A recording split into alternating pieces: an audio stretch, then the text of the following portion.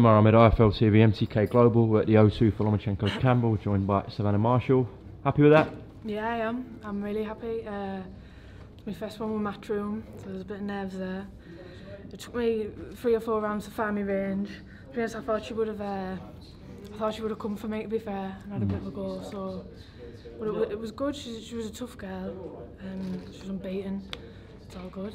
So nerves did come into it, being obviously on Sky Box Office, and as you said, your Matchroom debut. Yeah, definitely. Okay. How's your cut? Is it okay? It was an egg clash. Just a bit of a bump. All good though, yeah. Yeah, I'm all good. Yeah. What did Peter say to you after? He was just saying, just find your range with the jab, find the range. And then when I was going back, he was like, you just get on your double jab, your range will come, because I was leaning in a bit, I was a little bit hesitant.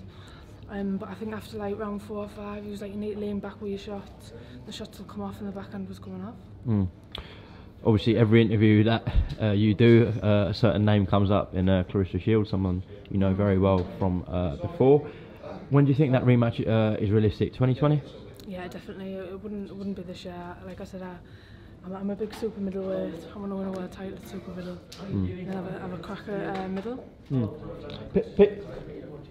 Peter, do you mind just jumping in for a second? Do you mind just jumping in for a second, Savannah?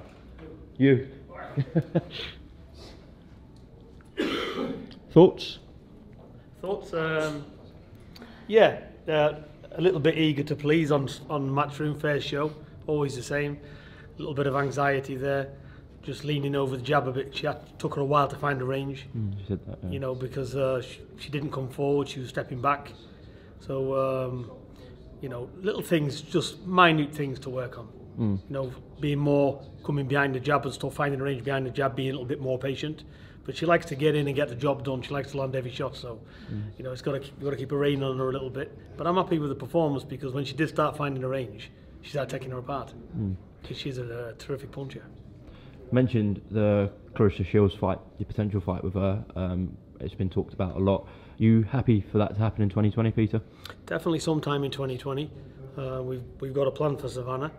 Hopefully a world title at super middle this year, and then we'll have a look what happens in 2020, whether she defends that title or goes straight into that. But for me, that's sometime in 2020, mid to back end, I'd say.